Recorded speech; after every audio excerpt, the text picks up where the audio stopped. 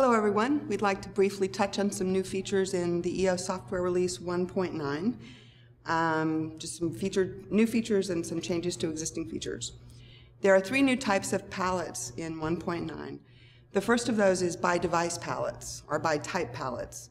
By type pallets allow you to establish values for a single channel, and those values can then be used for any other fixtures of that same type.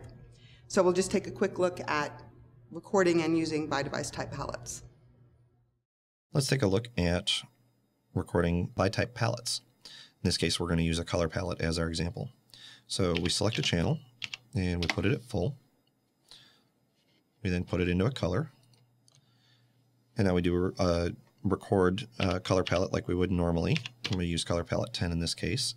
And the one difference in the command line now is we use the new by type button. You'll notice on the soft keys we have a couple of new buttons, and we'll take a look at those others in other videos. So we select by type and hit enter.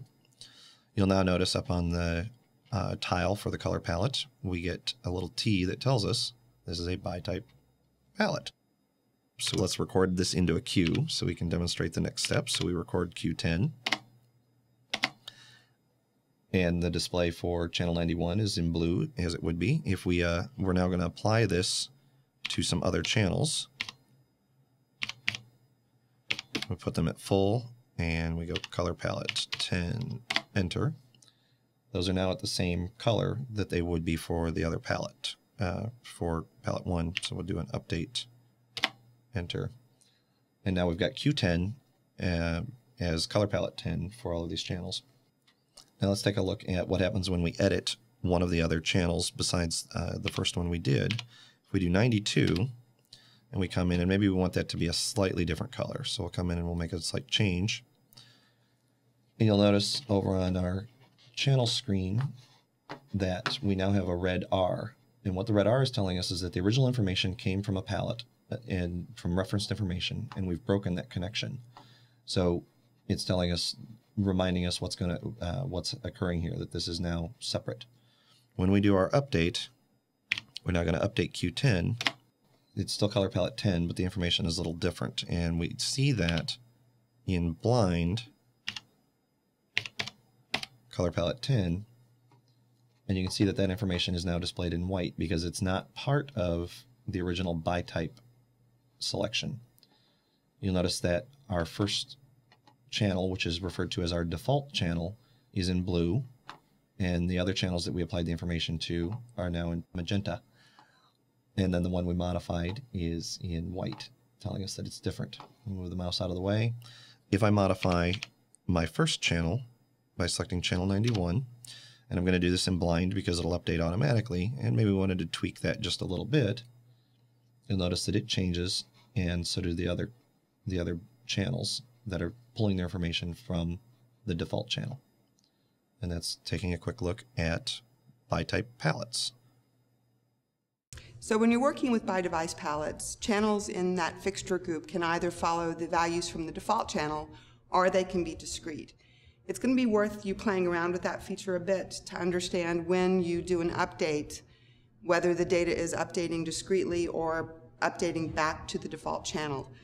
The second type of pallets that we've introduced is called absolute pallets. And absolute pallets are a way that you can assign a flag to a pallet, and upon recall from that pallet, the data is converted to absolute data rather than reference data. You're probably going to use absolute pallets mostly with intensity, and it allows you to duplicate the old group functionality that we had in our legacy products. So rather than the designer saying group 1 at full, recall from intensity palette 1, if intensity palette 1 is an absolute palette, will yield the same result. And here's a quick demo on how to use absolute pallets. Now let's take a look at absolute pallets. For our example, we're going to use intensity pallets, which is probably where you'll most frequently use absolute pallets. So we're going to select some channels, and we're going to put them at full. And just like normal, we're going to record an intensity palette. The difference being that we're now going to make a slight change to the command line and click the absolute button. So just like with by type pallets, we get a little A now that says this is an absolute palette.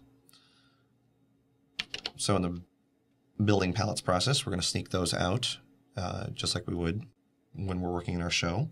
And we're now going to recall our pallets. So if we do 1 through 3 in this case, intensity pallet 10, what you'll notice the difference here is on the channel display, we're now displaying the standard full symbol in red as opposed to a pallet name and designation.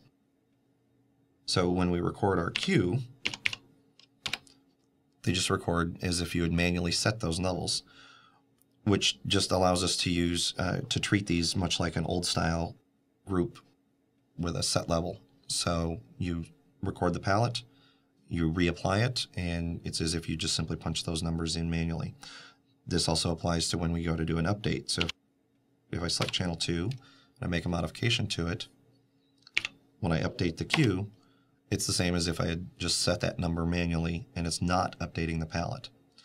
Now if I want to change that, if I want to change the intensity pallet back to a standard one, we select the intensity pallet and we tap the absolute button again, which you notice on the command line it now says absolute disabled, and we hit enter and our flag goes away, and now it's a standard intensity pallet. If we make a modification to do an update at this point, it will update the pallet. So that's a quick look at absolute pallets. So the third type of pallet is called a locked pallet. And when you place a lock flag on a pallet, it protects that pallet from being modified by a generic update command. Locking a pallet is a good thing to do if you're using those pallets as building blocks in presets. Both locked and absolute flags can also be applied to presets, by the way, while I'm thinking about it. And here is a quick demo of applying a lock flag to a pallet. Let's take a look at locked pallets. For locked pallets, we're going to use focus pallets as our example. So if I select some channels and we turn them on, and we're going to move them around as if we pointed them at a particular location on the stage, and we're going to record a focus pallet, and we're going to apply a lock to it. This can be done after the pallet is recorded as well. I actually want that to be focus pallet 10, and now it's locked. And much like the other pallets, the new types, you'll now see that we have a little L in the bottom of the pallet tab on the direct selects. So if we record this into a queue at this point, you'll now see that everything is normal. It's a focus pallet 10 on those channels. The difference comes in now when we try to do a modification to that. So if we now take channel 92 and 93 and we move those fixtures, so we've tweaked them into a new place, you can notice over on our channel screen that we have the R reference saying that we've made a modification.